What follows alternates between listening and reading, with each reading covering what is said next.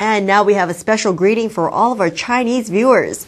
Calgary Ward 3 Alderman Jim Stevenson caught up with NTD and had this to say ahead of next week's Chinese New Year.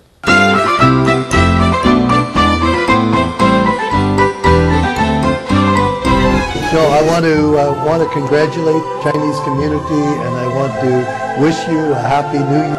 And it's exciting to have such a large Chinese people here, a part of Calgary. In fact, neighbor, our Chinese couple that I've really enjoyed getting.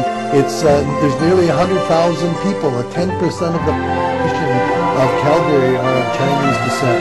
So we have you a part of this community, and we wish you all a happy New Year of the Ox.